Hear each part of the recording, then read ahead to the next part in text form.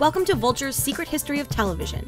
Today's entry, Lesbian Kiss episode, filed under irritating tropes. A Lesbian Kiss episode is an episode of a TV series in which a heterosexual female character kisses another woman, and that other woman is rarely, if ever, seen again. It's usually a dumb rating stunt.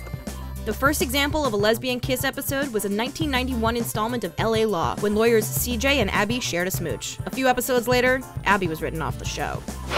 Picket Fences had a similar one-off kiss in 1993, as did Roseanne in 1994.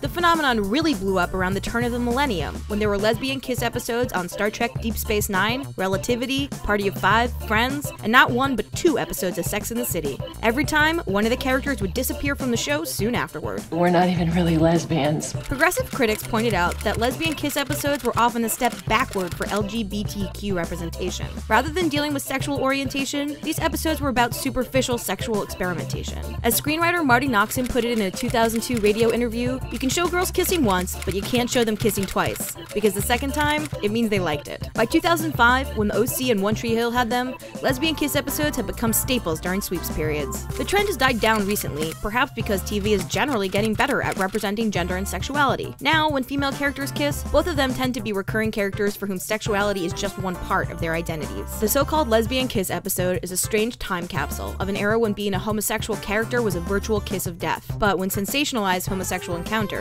were ratings gold. Yep. Definitely straight.